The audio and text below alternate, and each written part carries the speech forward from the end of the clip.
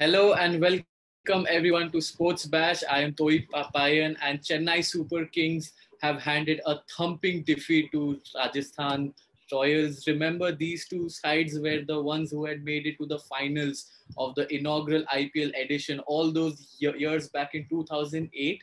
Ever since that match, both the sides have embarked on contrasting IPL journeys, and today has been just an extension of that truth.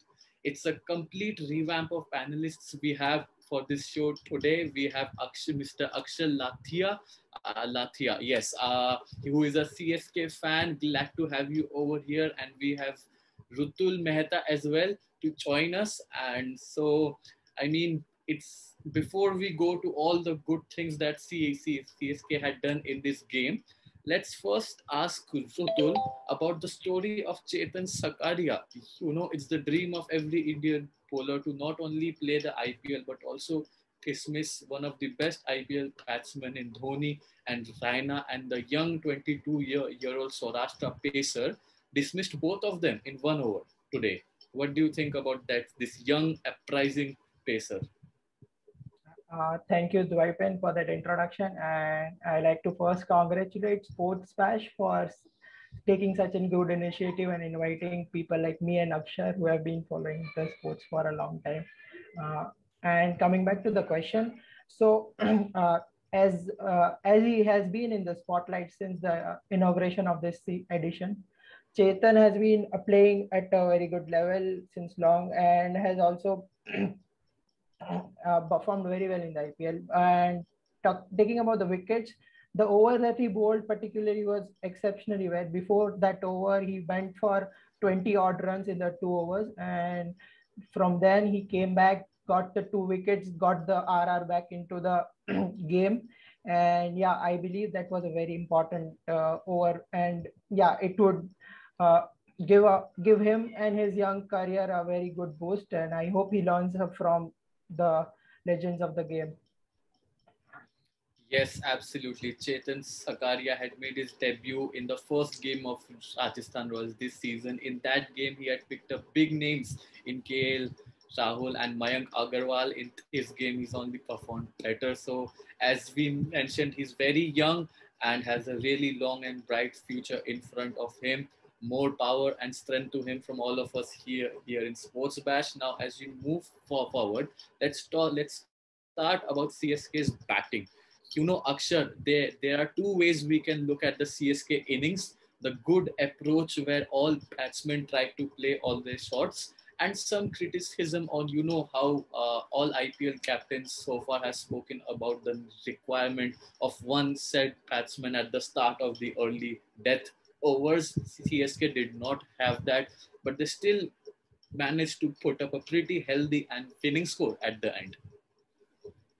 Yeah, thanks, Dwaipayan, for the question. I think that's an amazing question. That is something, even though I'm happy that CSK has won, that is something that we need to think about in the long term as the tournament is very long. It's just the beginning of the tournament. If you can see the kind of batting lineup that CSK has, it's more of a variable of what kind of player selections they have. I think there is no one right now who can work as an anchor. I think Faf du Plessis is one of such player who can play an anchor. But the issue with Ruturaj Gaikwad not getting the groove, not hitting it like he used to in the last 3 games of previous IPL season. If he is not going like that, it becomes important that Faf has to go and hit the big sixes and try and take risky shots. Otherwise, Faf Du can be that anchor. He can drop in, and on the other end, everyone can go out and hit it. The good thing is that there is depth. Is you can see that till the 8th wicket, 9th wicket, there are still players who can hit it out of the park. Score at more than 200 and 300 strike rate. So that is the good thing about CSK. But I think today the total, anyways, we won by 45 runs, which I don't think truly reflects the total. I think on a pitch like Mumbai with a good team against CSK today, it might have been a very close match. But kudos to Ravindra Jadeja especially with that good dismissal of Butler. I think that was the turning point, and that the result is very different from what we would have expected. Yeah, but I definitely feel Chennai were 10, 15 runs short today. Yeah, absolutely. We'll come to that. But just to stick for a moment in CSK's batting, I feel this year there is more intent on their part. Even for Dhoni, there has been a visible shift in the way he's trying to play faster. In the first game of Chennai Super Kings this year against the Delhi Capitals, Avesh Khan was able to knock over MS Dhoni for a two-ball duck. But there was a shining light in the sense that Dhoni was going to play shots, and as we had seen, a big criticism of his gameplay last year was how he was eating up deliveries at the start, but was not being able to convert those into match winning knocks. So, to this, I think has a lot to do with Muin Ali, Sam Curran, and how their contributions have not only helped in the bowling but also has added that extra batting cushion that allows people like Dhoni, Jadeja, Faf du Plessis to go for their shots. Moving forward, you mentioned about Ravindra Jadeja. If someone had watched today's game, especially the second half, there was just no way how one could keep him away from the action. It was, also interesting how he signaled this at the end of his Of course. fourth catch. Always the entertainer, people known as the rock star, known as the Sir Jadeja. But it's an interesting thing. CSK is not a very young side, but Ravindra Jadeja, I think, really uplifts the morale of the entire side by having such wonderful fielding shows. Yeah, man.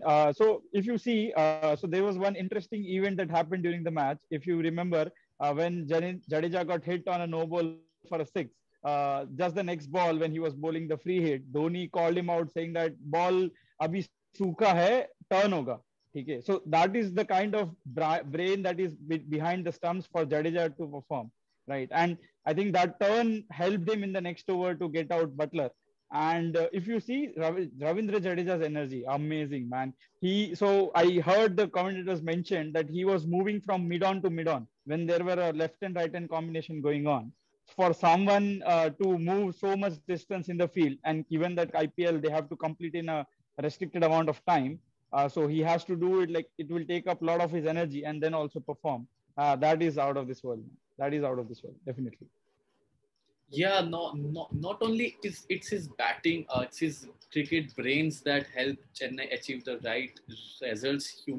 In this game, we saw when Jadeja had first came into bowl, Josh Butler had reverse swept him twice for fours. In the second, still Jadeja was persistent. Dhoni gave him his over. The second over was slightly better, and the third over, as you mentioned, had a great spinning bold for Butler. So these are small things that really contributed to CSK's win. Rutul, Rajasthan went from 87 for 2 in 11 overs to 95 for 7 in 14 and a half overs. As much as we could appreciate Chennai Super Kings and Dhoni, there's definitely something that they could have done better. Uh, First, they could have approached the inning with some logic. The logic being that they didn't calculate the risk that they need to take. So they were around 10th over mark. They knew that they have to go about 11 and a half per over. So from there on, they need to have at least one player who is going after uh, a bowler and trying to get a boundary or two in an over. But they didn't see anyone getting that hit for like anyone going for that hit. And also that whenever they tried to target any bowler, it was from the both the ends. So there was no one that was able to settle there. And since there was no one at the end of 14th over, the game was done and dusted there itself. And also that since the experience is lacking in that middle order. You can see with the elimination of Stokes to the injury, they don't have anyone there to support and guide the players. That the likes of Parag, the right. We know that Dwaipayan has been a good player for them, but he's still inexperienced at this stage. He has still learned. He has got a lot of things to learn. So yeah, he can learn from this, and I hope they make a comeback. I really like the combination that they have found, and I believe it was Chennai's day in the bowling that won the game, not the batting. it won them the game. So yeah, I believe Rajasthan can make a comeback given that they find somebody to anchor the inning better. Like the Sanju Samson inning in the Kings 11 match, you can see that how he anchored, how he paced the innings. If somebody could do that for like not every game we can expect Sanju to do that, but yeah, someone needs to be there in every game for them to do that. Yeah, these are very valid points made. I feel these are such poor chasing performances reinstate how important were knocks like Shikhar Dhawan that he played last game in Mumbai against the side where he, against Punjab where he scored that 92 or so less in no time, almost with all those blazing shots. Talking about Shikhar Dhawan's side, we move on to having a short preview discussion on Delhi Capitals versus Mumbai Indians, which is the game tomorrow. The biggest thing I feel is the change of venues for Delhi Capitals. I think this is the first time this season we are seeing a particular side playing in the second ground, and after for all the good things that Delhi Capitals were able to do in Mumbai, there are certainly some adjustments that need to be made. Maybe bringing a particular player to support certain matchups. Uh, Axar, what do you think? What will be the in the minds of the DC camp? Yeah, so DC, it will be tricky for DC to adjust those conditions, right? As you mentioned, that Dhawan went on to hit 92 off at a nearly strike rate of 200, which is at a pitch of Wankhede, where the ball comes in good, the bounce is nice, versus the pitch in Chennai, Chepak, where the ball is not coming, especially when you are chasing, it becomes very tricky in the end. You can't see the ball at the middle of the bat, and you're getting caught out in the middle. But I think it won't be that much of a challenge considering DC is very good at chasing. We have seen in last couple of matches they are very good. They know how to pace the inning. They have, as we are talking, right, they have anchors there. Pant is also playing very good, like a real mature captain. He's playing his innings. He knows he doesn't have to be a slog hitter. So I think and Pant's power will come in handy when slower balls will come in. I think it will be a good matchup. Even DC with their bowling lineup, amazing bowling lineup. They also Rabada and all knows how to bowl a good slower ball, go for Yorker at the end. So I think that will be a very interesting match. Yes, we saw Rutul for a momentary second, take off his earphones and let Akshar speak about TC because he is a big MI fan. When you speak in, and MI fans, as they deserve to do, they just are not interested in discussions when someone is speaking against their side in a game against them. So, Rutul, you seem to have a brimming smile on your face, and why not? Mumbai Indians have well and truly arrived in IPL 2021. They have put up some performances where they have returned, where they come back from the dead, and more importantly, they have played in a similar. They are already playing in Chennai, so it's a similar venue for them. What do you think about MI for tomorrow's game, Rutul? Yeah, I believe on a very good knock from Rohit Sharma is due long in the IPL, and he has been getting into that rhythm, but not able to convert those 20-30s into a big score or a monumental contribution. So I believe that is on the cards, and what other team to get that other than DC? And apart from that, I believe change of venue for DC would be difficult for them to adjust since it's their first game at Chepak this season.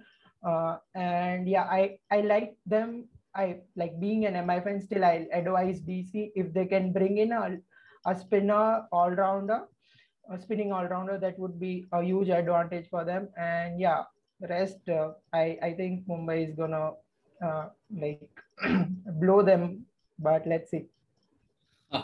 So, I mean, about Rohit Sharma's form, I feel not only MI fans but all India fans would be hoping for him to, come good at the opening slot because of the World T20 that will be held in similar home conditions for them. Quick last question to both of you: whom do you think will be the highest run scorer and the highest wicket taker in tomorrow's match between DC and MI? Akshar, you go first. Highest run scorer, Shikhar Dhawan. Oh yeah, Shikhar Dhawan going by form, going by class, and why not? I wouldn't be surprised if he comes good yet again. And wicket taker, Wicket taker, I think I'll go here with Mumbai. I think Bolt will once again be very important to Mumbai, considering how DC's lineup. So Bolt. yeah, bold. You know, I feel he's being helped a lot by Bumrah's presence at the other end. People are not being able to score runs of Bumrah, and then they take their chances against other bowlers, and then they perish. Rutul, last before we close down this video, whom do you think is your highest wicket taker and highest run scorer for tomorrow's game? I believe Ishan Kishan would be the highest run getter in tomorrow's game. And yeah, I expect Rahul Chahar to take plenty of wickets on the turning track against the inexperienced DC lineup. Yeah, the spinners rule in this slow step off track, and let's hope for some interesting issues to be discussed right here with all of you at Sports Bash. Looking forward to meet all of you tomorrow. Thank you very much. Don't forget to like, share, subscribe, and also comment your views. Do you want us to speak on specific topics or anything? We'd be more than happy to do this for you. Thank you very much. Thank you, Dwaipayan.